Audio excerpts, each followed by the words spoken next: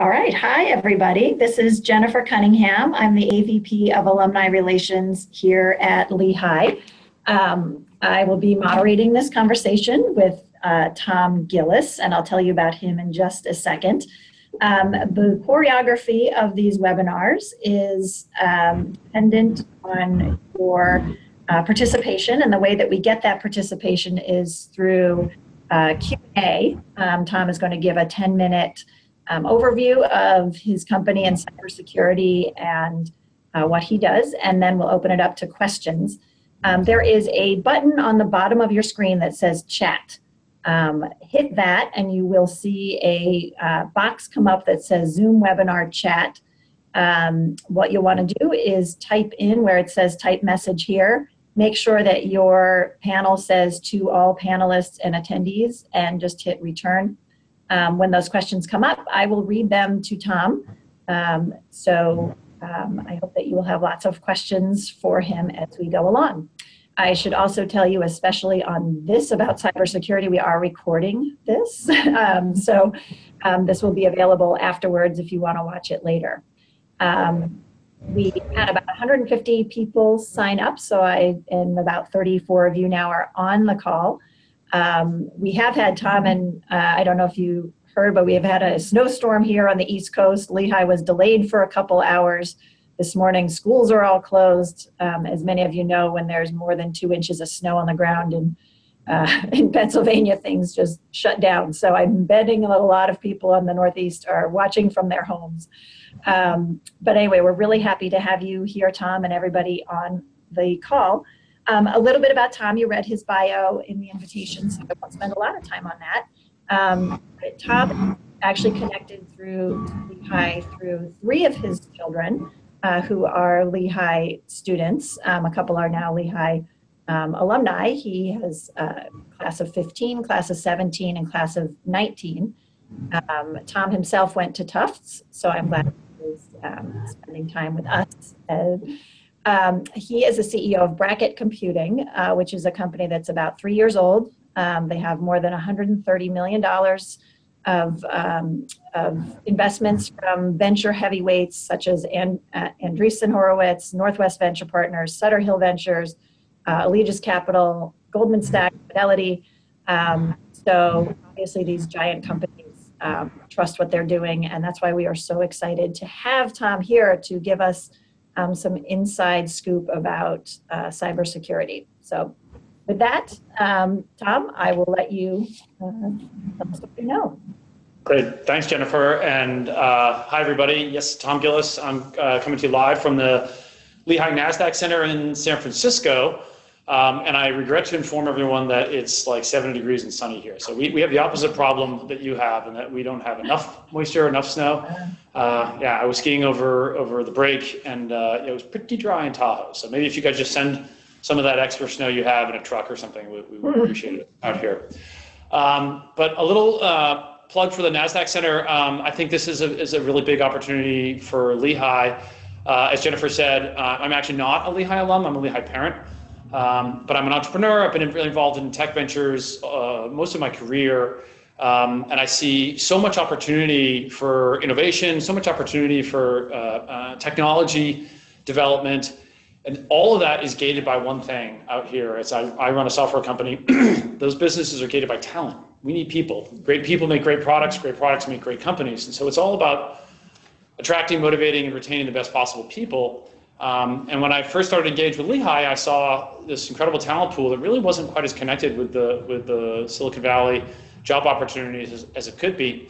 And so seeing programs like the entrepreneurship, the stuff that's being done at Baker, and now the Lehigh NASDAQ Center, which is a really kind of headquarters for all, I think is a really wonderful development for the school. And I'm really proud of the progress that Lehigh is making. My kids have had fantastic experiences there, and so I just think Lehigh is sort of moving in the right direction, and I'm happy to support in any way I can. One of which is to come here and talk a little bit about cybersecurity.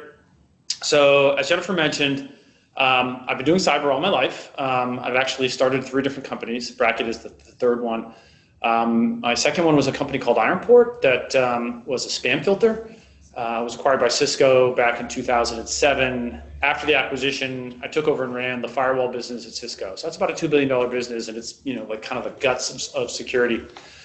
And during my tenure doing security, it was interesting to note a very significant evolution of the security problem.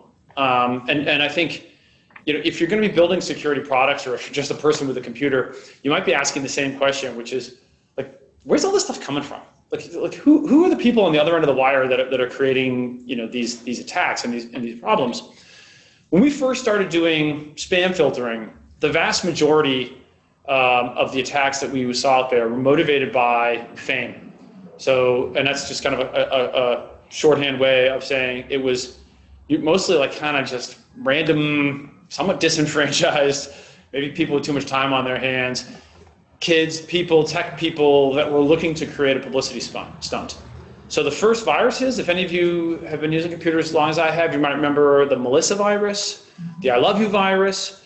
They were emails that you would get that looked like they're coming from your friend, and they had an attachment, and when you clicked on the attachment, it had like some dumb like moving icon. It's totally harmless, but literally billions of copies of these things replicated across the internet, and everybody got copies of it.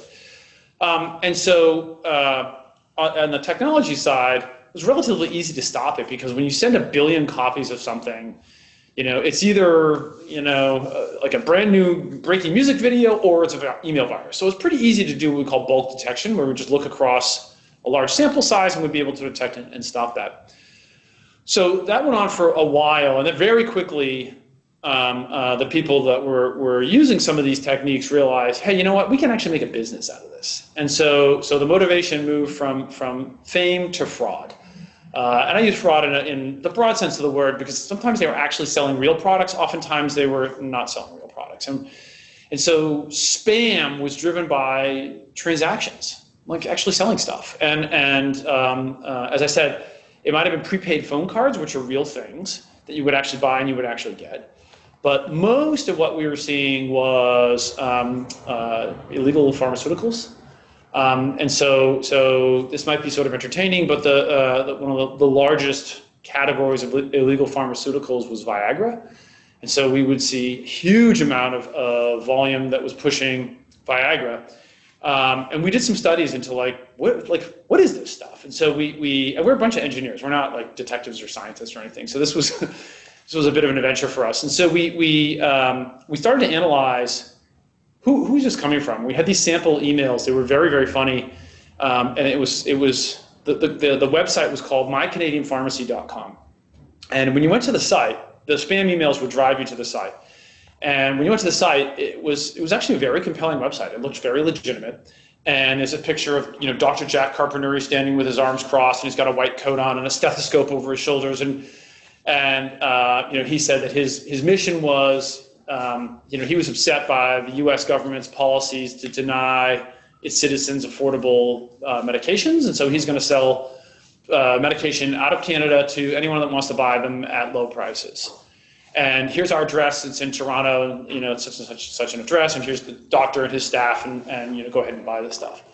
So the first thing we did is we bought a bunch of the stuff, and we sent it to a lab. And we bought a bunch of Viagra. And this was actually pretty funny. The samples came in, and we bought a bunch of different samples under different pseudonyms with different addresses. And when we gathered them all up, they looked physically very different. Some were dark blue, some were light blue. One of my engineers says, "Oh, that's not Viagra." And we're like, "Wait a minute. Like, how would you know what that is?" But it was kind of a funny moment. We sent them out to the lab to be tested, and what we saw was that it was, some of them were just placebo, like just pill binder. Some of them were actually Viagra, and some of them were Viagra in too strong a dose. So we started doing more analysis, like, what is this operation?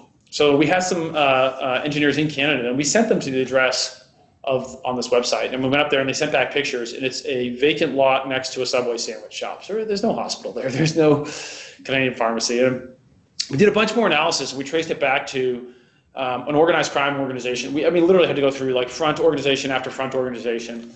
But the drugs are being sourced in China and India. They were coming from large-scale manufacturers that were either running on the side or having unlicensed businesses, or someone was find a way to parasite off of these operations. So, shipped out of somebody's apartment, so a residential apartment in India, and then delivered through these series of shell companies, to the end users, and it was money that was changing hands. So at that point, we turned it over to the FBI and let them go investigate it. It's very, very difficult to prosecute these types of things because the internet is inherently very anonymous, and so it's extremely difficult to trace back, like, where'd this stuff come from, and what exactly was the source of it, because it's all too easy to hijack a computer and use your computer as an intermediary for one of these transactions. And the term for that is a botnet. You might have heard this term before. There are literally tens of millions of servers that have been infected with a machine and that are controlled remotely to act as a relay agent or a proxy for an illicit actor that's doing something on the internet. And so we spent a lot of time trying to analyze and detect these botnets. And we got to the point where we could do this really, really well. Like, our spam filter almost never made a mistake. You would think, for most people that were sitting behind our filters, and this is around the time that we were acquired by Cisco, so if you ever sat behind a Cisco spam filter, you might not even know, because somewhere in your IT organization someone made that decision. But for the most part, spam would just go away. And so life was kind of good. And so we had things under control. But it was in I think it was early 2000s that the game changed. And the reason the game changed is the Iranians were developing nuclear weapons, and everybody knew about that. And so the United States, in cooperation with Israel, well, it was really the Israeli military, but the U.S. was certainly cooperating with this, launched an air attack against the enrichment facilities in Iran. Maybe that was the late 90s. I forget exactly when that was. But it was, a physical attack. They took a squadron of F-16 fighters and they flew in a very tight formation using terrain-hugging radar, and were able to avoid air defense systems and deliver the strike. It was extremely risky. It had some civilian casualties, although they were small because they struck on a weekend. They were not trying to kill people, but they wanted to remove this facility. And it set the program back, some number of years. The Iranians responded by saying, oh, okay, if you're going to go after our enrichment facility, we're just going to build another one, and we're going to put it in a mountain. And so they put it in a mountain in a city called Nans, and they did a technique called air gapping. So it was not physically connected to the internet in any way. And someone, and we don't officially know who it was, but we're pretty sure we know who it was, which is members of the U.S. intelligence community, working with the Israelis, created a virus called Stuxnet. And the way this virus worked, it was delivered on a USB stick. So some operatives, actually like a janitorial staff or someone, just penetrated the Nans facility and set USB sticks down, on a desk. And think about it, you come into work and you're doing your daily work and there's a USB on your desk and you're not exactly sure where it came from, you don't remember, but you're quite likely to plug it in and use it in fast files around. Well, as soon as someone plugged it in, the virus came alive. It took over that person's computer, and then without any connections back to a command and control center, this virus was operating autonomously. It started to propagate the network. It would move from machine to machine and find vulnerabilities because it was looking for a very specific target. It was looking for the industrial controller on a piece of Siemens equipment that was used. It was the centrifuge that was used to enrich the uranium. They would spin it at very, very high speeds to try to bring out the highly radioactive uranium from the less radioactive uranium. This was a relatively simple computer in this controller. It had an 80286 processor, which is, if you know anything about computers, that's kind of like the second generation of the real Intel processor. So very, very, very simple, very primitive, and so old and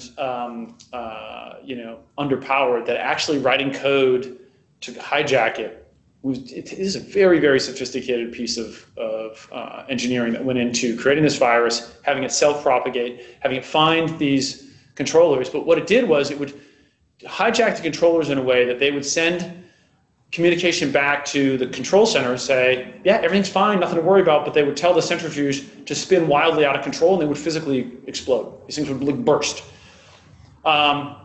And the Iranians could not figure this out. And so it set the program back years, and it was a far more effective technique than the very dangerous, very high profile, very politically risky military action that had been taken, almost a decade earlier.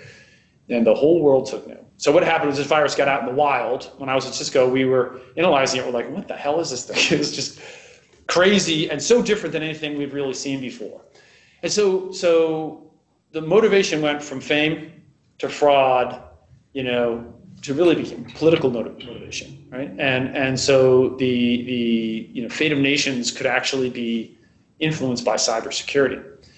And so what we see now is, everyone has got in the game. The thing to remember is that the people that started this game was the United States. We have the most sophisticated, both offensive and defensive cyber capabilities. What has been a real challenge for the intelligence community and the federal government is that the policies around how we treat cyber, how we treat these capabilities, are still very ambiguous. And that is because in this country, we have a very clear separation, of what is public and what is private sector, kind of church and state type separations. And so we treat our cyber capabilities as a military asset.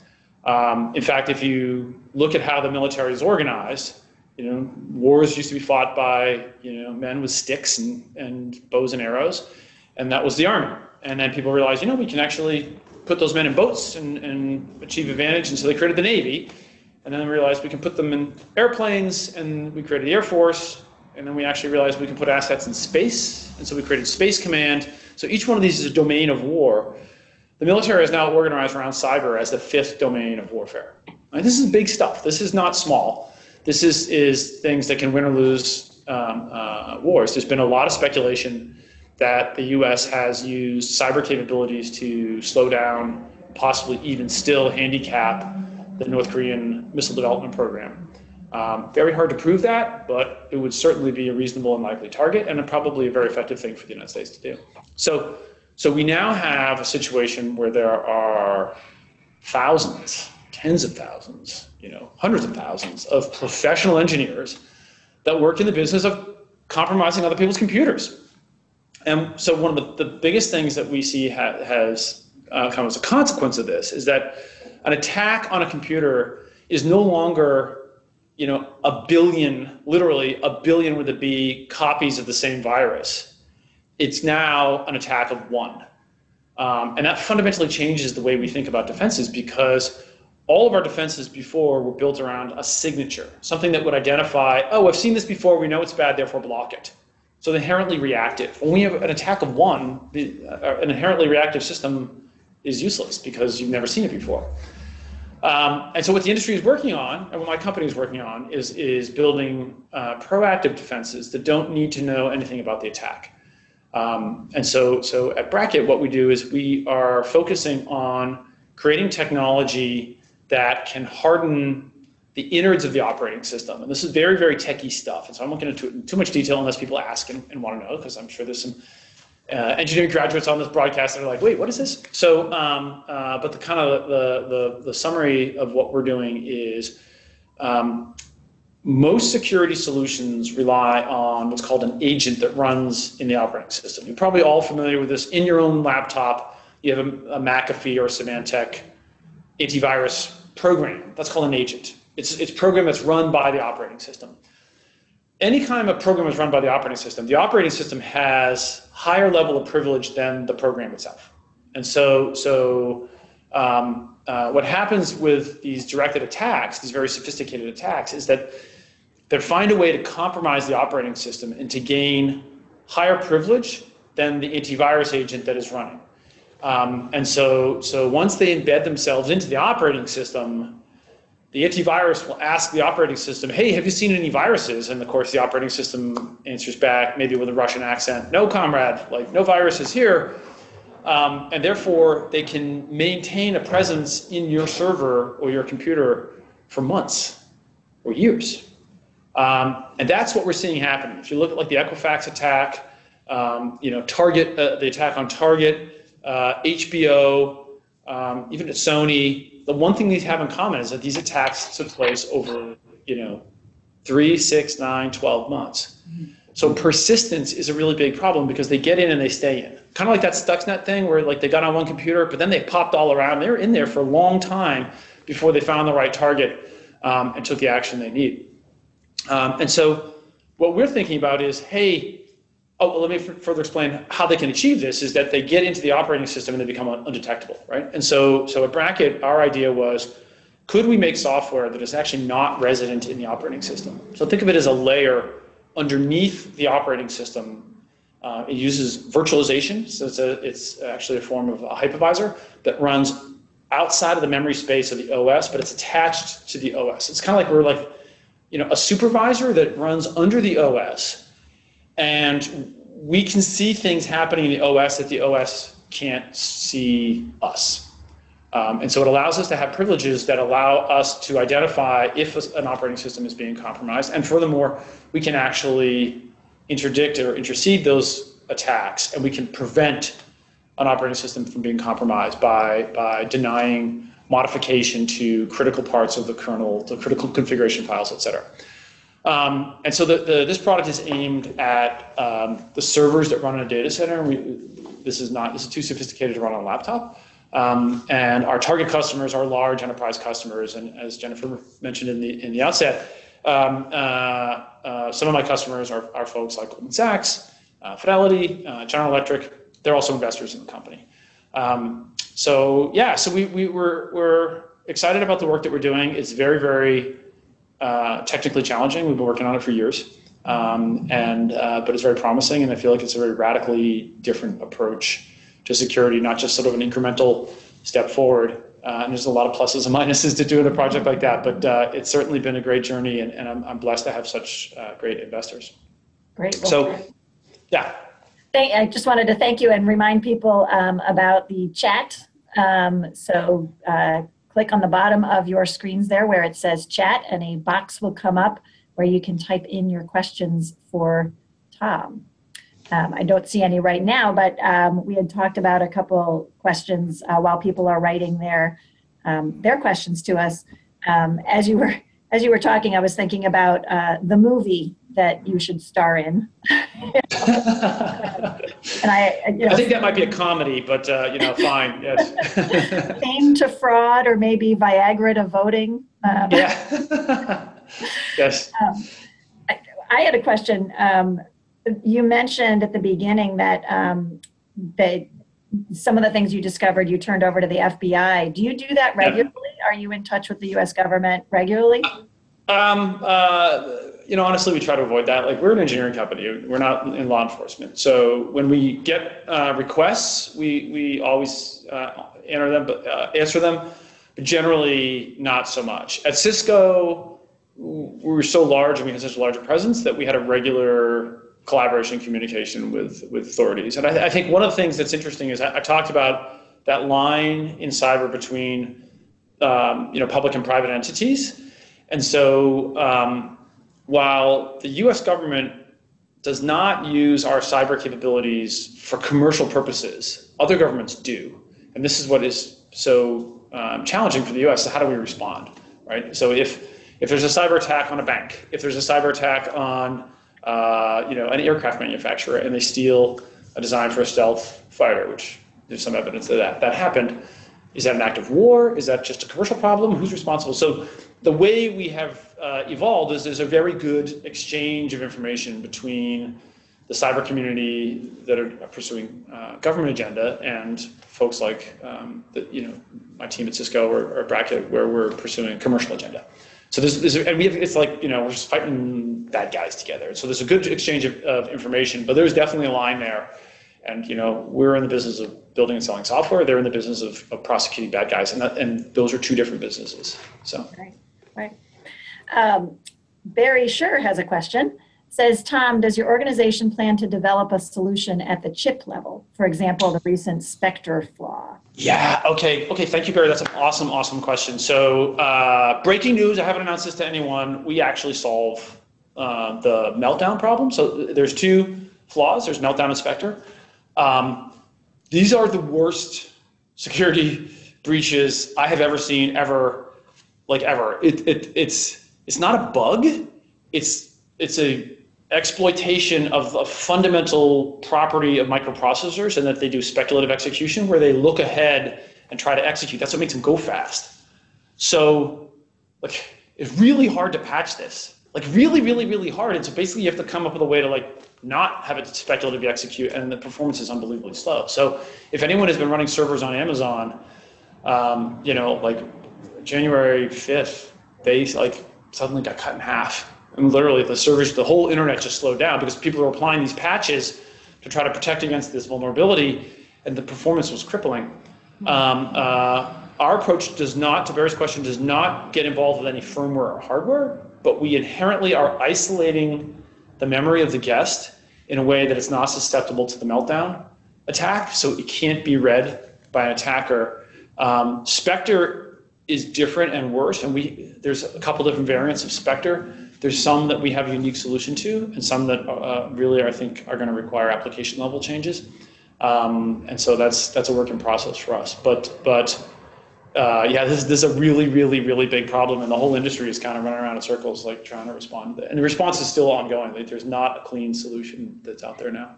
And did you say who created Spectre? Do you know? Well, so interestingly, it was done by good guys. So there was a team of security collaborators that were thinking about, like, what if, right? What if? And I think they were from, you know, big giant companies like Intel and Google, you know, and others. Like my team at Cisco used to do this, where we would look for vulnerabilities, and then when you find them, you very quietly and carefully disclose them to the vendors so that they have time to respond. And so these researchers found these flaws, or these called exploits, 6 months ago, and they did a very good job. The industry did a good job of keeping it quiet, because as soon as it comes out, then bad guys will actually take advantage of it. And if a patch isn't ready, you just got a wide open hole. The problem is that even after 6 months, the patches are sketchy. It's a really, really hard problem to solve. So Meltdown has more clear protections you can put in place, but it cuts your performance in half. That's a drag, and in many cases totally unacceptable. Spectre, there's still aspects to it that, you know, we really don't have a good solution to solving right now. And so now the one mitigating factor is that Spectre is extremely complicated, and, you know, there's no amateurs that are using that attack. It's very, very complex vulnerability. You need scientists, but the folks that are in what we call nation states, including our own, are absolutely capable of exploiting that. And maybe they found it before the researchers did, and so they've already been using it. So yeah, it's a mad dash to try to close that one up. And if that's of interest to anybody, you can reach me offline. You know, I never want to overrepresent our solution, because this is a super hard problem, but we do have some really unique capabilities there. Yeah. So from an individual standpoint, this is kind of scary stuff. And yeah, using a work computer, you sort of assume that your company is guarding its work secrets. But for individuals, what can we do? Does Norton antivirus work for this kind of stuff? So, you know, there's just like plain old common sense. You have to make the assumption that you know, computers can be penetrated. Like your work computer, just because you don't see the virus, you don't feel the virus. You know, there's many in the intelligence community that say every corporation has been hacked or penetrated. And the question is, you know, are they doing something meaningful? Those are two separate questions. But yeah, don't inherently just trust your computer, because you're probably mistaken. Now, it's unfortunate. So what can you do? Use strong passwords, common sense. Use one of these password keeper apps that'll encrypt the passwords. Don't write them down on a sticky. Don't put them in you know, the notes file in plain text, because that's the first thing that attack. Yeah, exactly. Like most people do. And that's the first thing the attacker. Yeah, first thing the attacker will do is read your passwords, so that it's almost like you don't have a password. So that's bad. Encryption is really, really powerful, and so the problem is also kind of hard to use. So encrypting email, I used to, at Ironport, we actually sold an email encryption product, and it's very strong and very secure, but man, it fundamentally changes how email works, and so that's a big, strong step. You'll notice that your bank will send you encrypted emails from time to time. So if you are really concerned, that's a good thing. For me personally, I'm careful about my passwords. I change them. I don't leave credit card information in plain text, and I use one of these password things. And that's the best you can do. It's not a perfect solution, but they're not really going after you. These attacks are going after high-profile targets, and they're using you as a stepping stone to get there. Right. We have a question from Mark Miller. Tom, what application is there to protect voting integrity? We could probably do a day and a half on just that, right? Yeah, it's a great, so the answer is not one, but that's the kind of stuff that we're looking at, right? How do we ensure that the servers that are running in a data center, perhaps a government data center that's doing voting, we're looking at guaranteeing the integrity of those servers. And no one can guarantee it, so I should say assuring. The good news is, remember I talked about the spam thing? We didn't catch all of the spam, but man, we caught most of it, so for all intents and purposes, we can create very strong defenses. The counter to that, sort of optimistic view is that it's a different world now where all it takes is one. Cyber is kind of like missile defense, where a really well-engineered system might stop 99.9% of the attacks. But if someone shoots 1,000 nuclear missiles at you and you shoot down 999 of them, while you might be very impressed with the technical results, there's a nuclear weapon that got through. So all it takes is one. And so I think we have to be very proactive and very diligent in our observation of the behavior of systems. And we have to assume that exploits are going to happen and then think about contingencies. So I'm not saying don't use online voting. That's a big step back. But if we're aware of the possibilities and the danger, then we can be more vigilant about identifying when there might be fraudulent behavior that's taking place. Okay, thank you. So it is past 12:30, so we are going to be wrapping up now. But Tom, you invited people to contact you directly if they had more questions. What is your email address? Yeah, I'm Tom, T-O-M, at BRKT. That's the stock ticker for my company, which doesn't exist because we're private, but someday maybe it will. Tom at brkt.com. And always happy to talk to Lehigh folks about if people are interested in the work we're doing, if there's people interested in entrepreneurial activities, if people are interested in the Lehigh NASDAQ Center. Those are all topics that I care about. So. Yeah, and to plug the Lehigh NASDAQ Center more, if those of you who are on the call happen to find yourselves in San Francisco, there's always great events going on there through Lehigh and just through the NASDAQ Center itself. So check out their website if you're going to be out there and spend some time there. It's a really great space. Yeah, and if alumni are interested in getting involved, there's lots of opportunities for mentorship, for engaging with students, doing guest lectures and stuff. And so Samantha DeWalt is the head of the NASDAQ Center out here and is a good point of contact. But there's, this is a great opportunity for the Lehigh community to rally and really create a presence in the Bay Area, which I think could be lasting and very meaningful. Yeah, and for our Lehigh alumni, is Bracket hiring?